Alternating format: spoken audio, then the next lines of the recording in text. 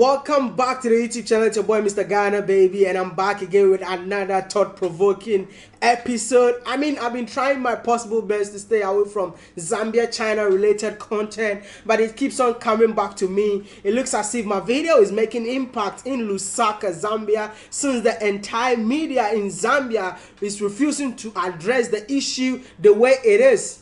No sugarcoating on this YouTube channel. If it's your first time seeing this face on your screen, please do me a favor, subscribe to this YouTube channel, and don't forget to like this video. Most importantly, since everyone decided to keep quiet on this matter, they don't know that we are an army on this YouTube channel. I know I have you, and don't watch this video without sharing to anybody that you know in Lusaka, Zambia, because we have to get this message out there. I was super embarrassed seeing whatever is happening in Lusaka, and what makes me so sad is that I know there are some Zambians living in Zambia right now who lived in China and got to know the situation that is happening in China, that whatever is going on in Lusaka, it can definitely not happen in anywhere in China. I just want to ask you, brothers and sisters who lived in China and now back home, why are you turning blind eye about what is happening in your country? I did a video talking about the dominance of Chinese in Lusaka.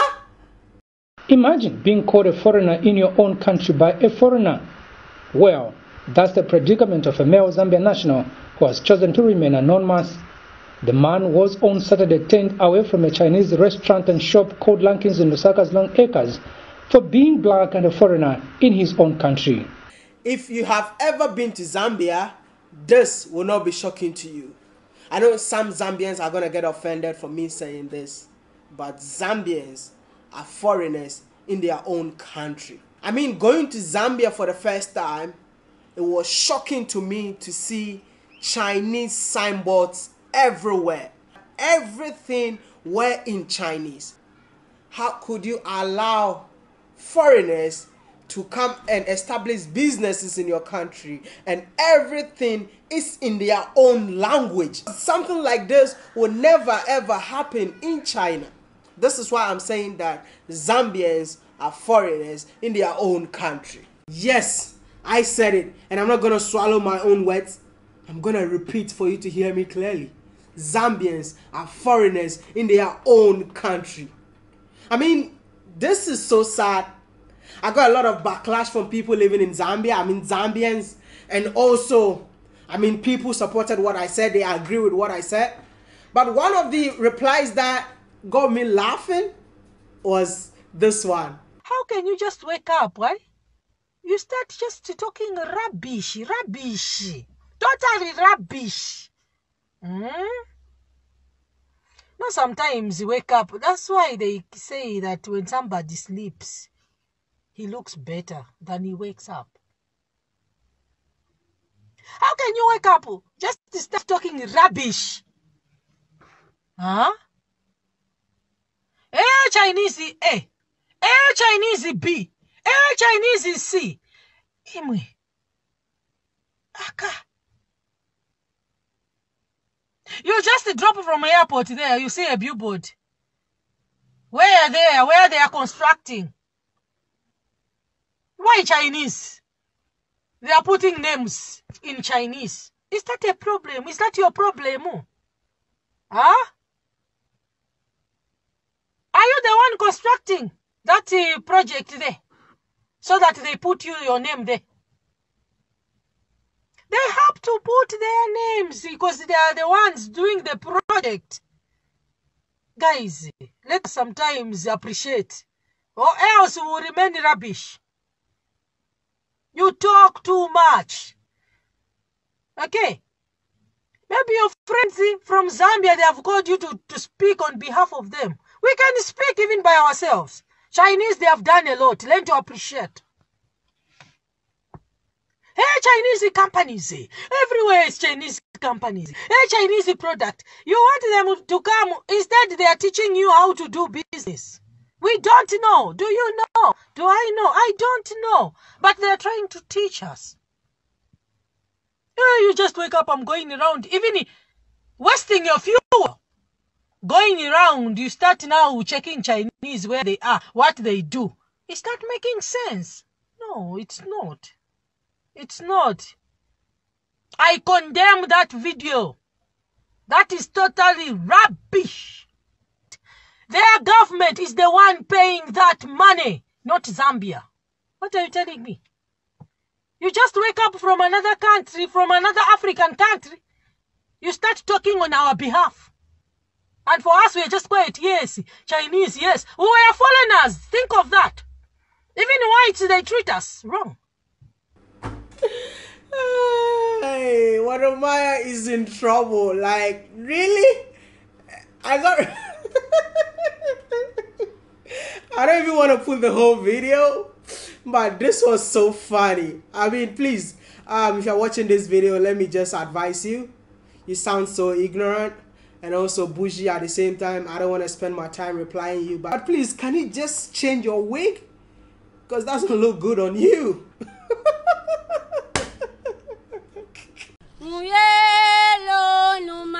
Apart from this negative response, I got a very positive response from the mayor of Lusaka. I mean, he actually agrees with WODEMAYA, knowing that what Chinese are doing in Lusaka is very, very disrespectful.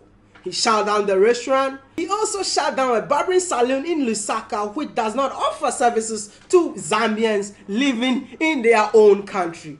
But one thing that he did that made me feel so proud of him was this one. I'm the mayor of Lusaka. Okay. Your workers have called me that you don't allow them to go home. So I want to find out why you kept them for 2 weeks. And we've seen where they sleep. Why is that so? Why don't you allow them to knock off? No, no, we're not allow them to go home because you know the corona issue. The corona issue? Yes, we need to take care of them and the country, you know. How about their wives? Who take care of their wives? Don't you know it's wrong to stigmatize? You understand what stigmatize?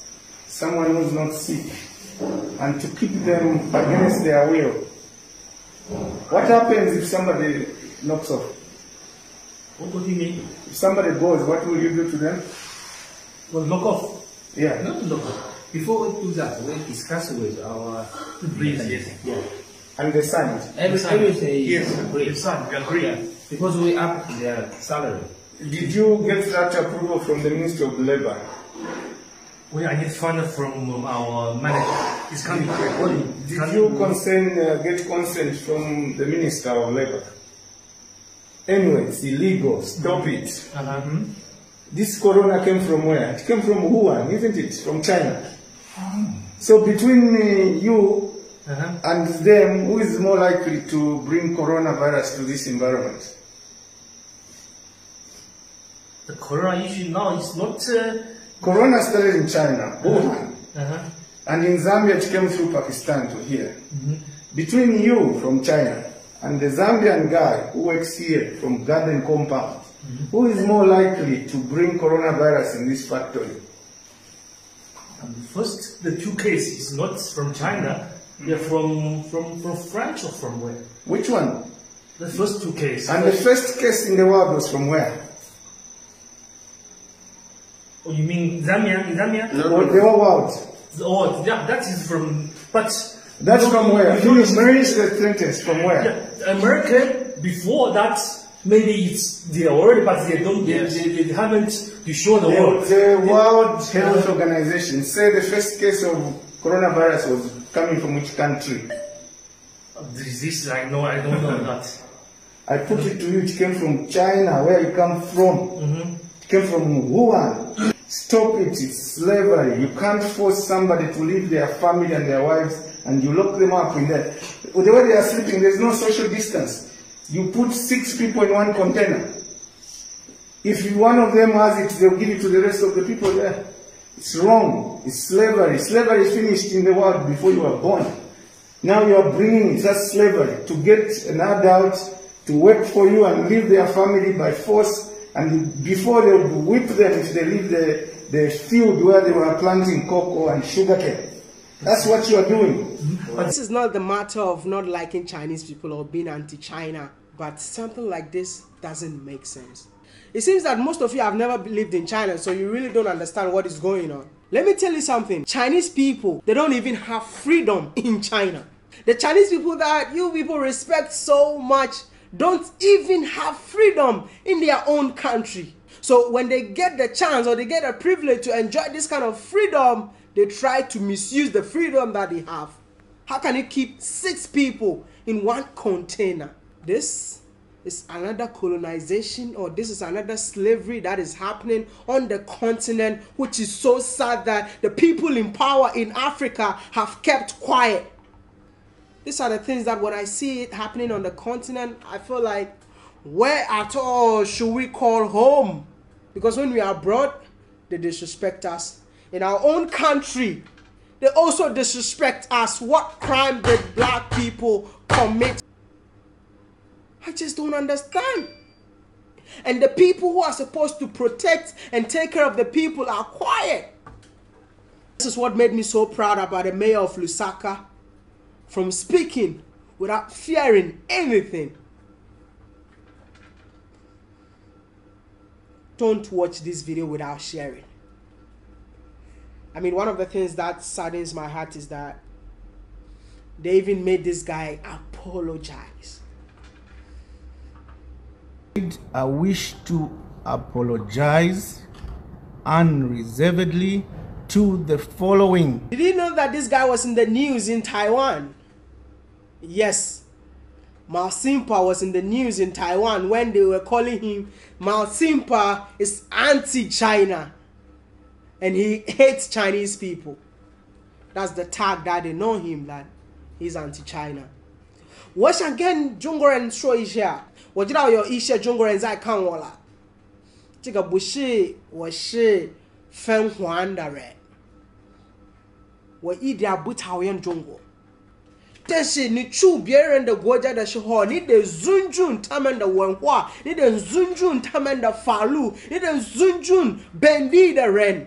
因为我们俩知道，你在中国这些东西你不能做，你在中国这样的机会你没有，你在中国这样的自由，你真没有。我操！我说我受不了，我不知道中国人在一些中国人在非洲，你们这么想。They made Mao Simpa apologize, and it was really disturbing. Statement by Miles Buadia Samba, the mayor of Lusaka, dated today, 27th May 2020, Wednesday. I wish to review events of last week and over the weekend as regards my monitoring and conduct towards some business houses. I accept my error in judgment of physically going to the business premises instead of engaging relevant offices and institutions. I can give guidance, but actual execution of revoking trading licenses for any trader or business house that may be found wanting or in breach of any law of the land need to be done by relevant offices and institutions. Above said, I wish to apologize unreservedly to the following. 1. The Chinese community in the city of Lusaka and beyond for the tone and language used towards one of their nationals, in particular on the use of the word Chinaman. On the use of the word Chinaman. When did Chinaman become derogatory word? Oh wow. Maybe you don't know. In China, they don't even call us African man or a black man. They call you Hey Gui. And has any of them come out to apologize for calling black people Hey Gui? Even the continent that they are on, do you know the name of Africa in Chinese? Feizhou, the land with nothing, but they are here stealing, taking advantage of everything on the continent. And you people made this guy apologize for saying Chinaman? I did not know hitherto that it was derogatory. I did not know hitherto that it was derogatory term, but they have since lodged in a formal complaint against my use of the word. They demanded that I render an apology. I therefore sincerely apologize to all the Chinese people.